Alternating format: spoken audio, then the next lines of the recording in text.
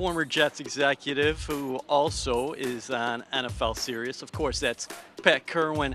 Pat, what do you think about the team that first-year GM Mike Maccagnan is assembling here? Well, he's done a serious job in the veteran personnel. Everybody who's a Jet fan is excited about it, and I'm here watching practice. You should be excited about it.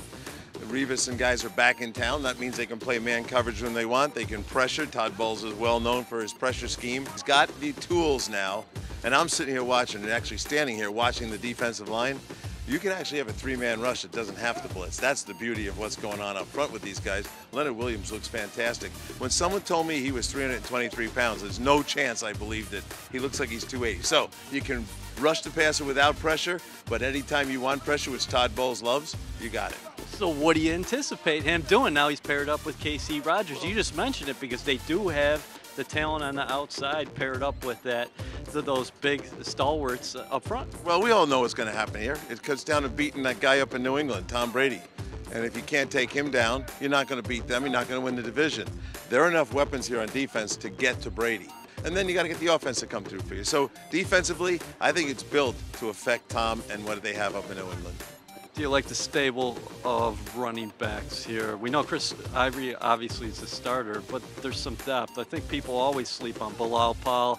The Jets also acquired Stephen Ridley in the offseason. He's trying to come back from a knee injury. And Zach Stacy was a guy they got, found a lot of value on draft weekend with the 7th-round pick. Yeah, you know, I was raised to believe you never have enough running backs. So 4 in camp is good, but 4 on the final roster is always tough to do.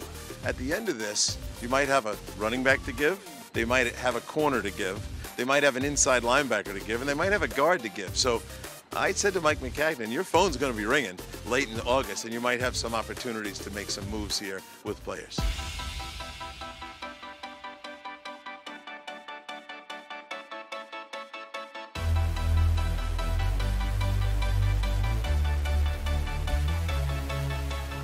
Brandon Marshall's acquisition, what is he going to do for this offense?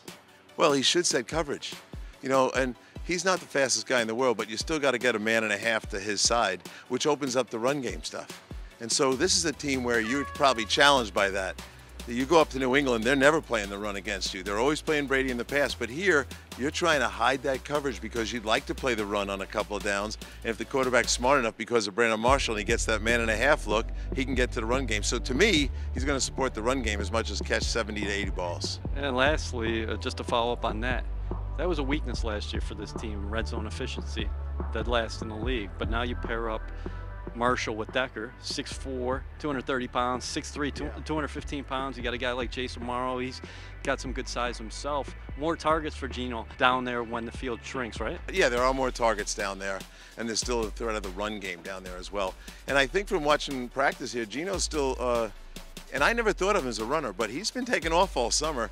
And now if you tell a defensive opponent, the quarterback runs in the red zone, and you add that dimension, whether it's the quarterback draw or the scramble, now you got some real problems. You should do a lot better than 30 seconds.